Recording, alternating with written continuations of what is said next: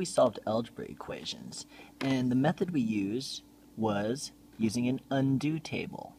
In an undo table, there's two columns, a sequence column and an undo column. In the sequence column, we list out what happened to x to create the equation. For example, in this equation, 4x minus 9 equals 3, we start with x, because that's our unknown. And then, if you notice, the first thing that happened to x was it was multiplied by 4. So I'm going to write it times 4. After that, we subtracted 9 from it, minus 9, and it equaled 3. Equals 3.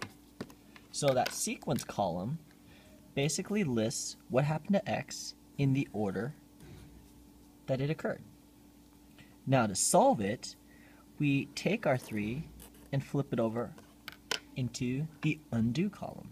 So there's our 3, and we're going to undo each of the actions that happened to x from the sequence column. So we subtracted 9 last, so we're going to add 9. And then it says multiply by 4. To undo that, we're going to divide by 4. And if we do these actions,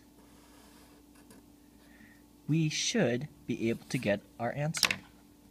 3 plus 9 is 12, divided by 4, 3. So that tells us the value of x must be 3. And if you wanted to check it, you could take 3, put it back in the sequence column, and see if it works. 3 times 4 minus 9, does it equal 3? 3 times 4 is 12, minus 9 equals 3. It works. I'll do one more. We've got this equation, x plus 7 divided by 2 equals 4. So in the sequence column, we started with x, and then we added 7. Then we divided it by 2,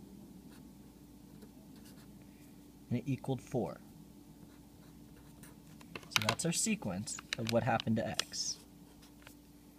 Now to undo it, we're going to put it into the undo column. Starting with 4, to undo dividing by 2, we're going to multiply it by 2. To undo adding 7, we're going to subtract 7. And that should get us our answer. 4 times 2 is 8, minus 7. That means x must have been 1. And again, if I want to check it, I take 1, put it back in the sequence column. 1 plus 7 is 8, divided by 2 is 4. And that's exactly what it should have been. So that is how we use undo tables.